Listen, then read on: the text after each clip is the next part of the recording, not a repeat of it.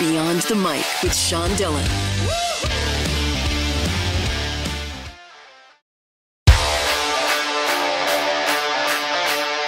Beyond the Mic with Sean Dillon. We're joined on the Starline by a critic, producer, and fan of theater and the arts. You've seen his work in USA Weekly, Bravo, Showtime, MTV, VH1, among various other places. He's a Wizard of Oz historian. We welcome movie critic Ryan J. Hello. Ryan, let's go beyond the mic. The Academy Awards were expected to be everything, everywhere, all at once, and it showed. It sure was, and it didn't end up being that way, right? I mean, that certainly won all the awards, 11 nominations, 7 wins. Hopefully a lot of people have seen it. I think more people have seen that. That was sort of an in-the-middle movie. You know, it wasn't Avatar or Top Gun Maverick, and it on the other end, it wasn't The Banshees of Inisherin or some of the other movies that people hadn't seen that were nominated. So Everything Everywhere, people certainly been buzzing about all award season long because it really swept award season with very minor exception. Michelle Yeoh as Best Actress, Ke Huy Quan won, and we saw Jamie Lee Curtis winning quite a bit too. So that took the night. What was the winner, if there was one, that shocked you? Jamie Lee Curtis. You know, I mean, she's not a minor award, but I think that Angela Bassett was really on track to win for many reasons. I mean, if you look at Angela Bassett's career compared to Jamie Lee Curtis, because often Oscars aren't necessarily awarded for their current nomination. You know, that's what they're winning for, and that's what that goes down in history for. But I think voters take into consideration an entire career, and Angela's and Jamie's, if you compare their careers and their resumes, Angela is clearly the winner, but at the same time, they're both totally award worthy as people, as actresses, and it was great to see Jamie win. But I think that was the one not necessarily safe bet. It's the Susan Lucci effect.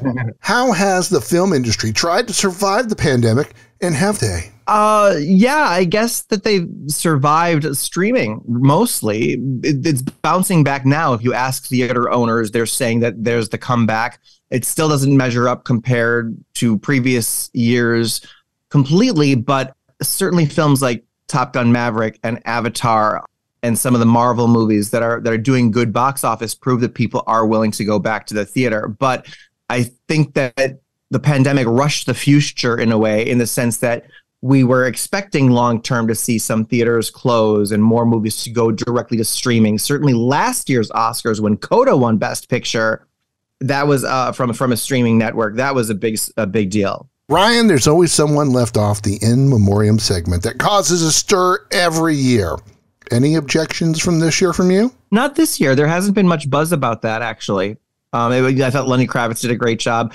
The one thing that was really surprising, and I kind of predicted and am sad to say I'm right about, I mean, the Oscars had a lot on the line. Their whole crisis team that Jimmy Kimmel had brought up in place, they were so reactionary, and appropriately so, to Will Smith's slap against Chris Rock last year, that they had to basically make it a very smooth show this year. And they did. I mean, it was probably the best produced Oscars in decades, because they've been really fumbling for so much time, trying experimental things, trying ways to make it hipper or funny, jokes that failed, whether it was like bringing burgers or something to the audience or taking selfies or just cheesy things, you know?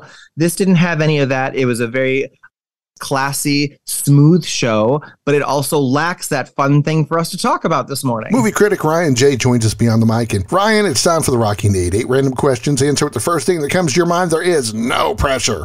If you had a vote, best film if Everything Everywhere wasn't on the ballot. My favorite movie of the year wasn't even nominated in the best song category. It was Spirited, which was the musical on Apple TV Plus starring Ryan Reynolds and Will Smith. What was the first film you ever remember seeing?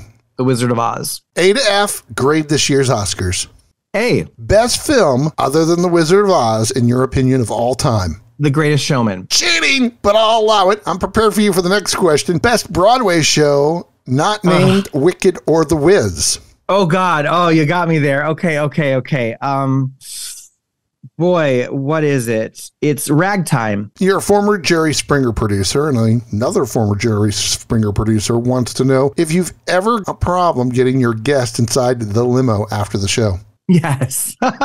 Yes, that's the simple answer. Did you ever sit in the audience for the Jenny Jones show? That I did not do. The Springer show before, though. What's the best thing about your pupcake Toto?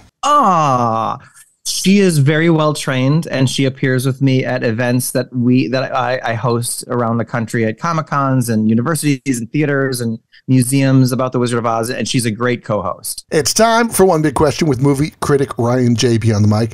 Generations of great actors and actresses like Angela Lansbury, Ray Liotta, James Caan are leaving us. Who are the next great generation of actors and actresses? Gosh, I think it would be Nicole Kidman, Kate Blanchett. It's Colin Farrell, certainly. I think this is last night saw the first of many upcoming nominations now that he's broken that seal. I hope to see Brendan Fraser work more regularly now, too. Ryan, where can people find you? My website is ryanjreviews.com. He's a former Jerry Springer show producer who loves watching movies, has a dog named Toto, and thought the Oscars were really good this year. Ryan J., thanks for taking the time to talk with us today. John, thanks so much. And that, my friends, is the Beyond the Mic Shortcut.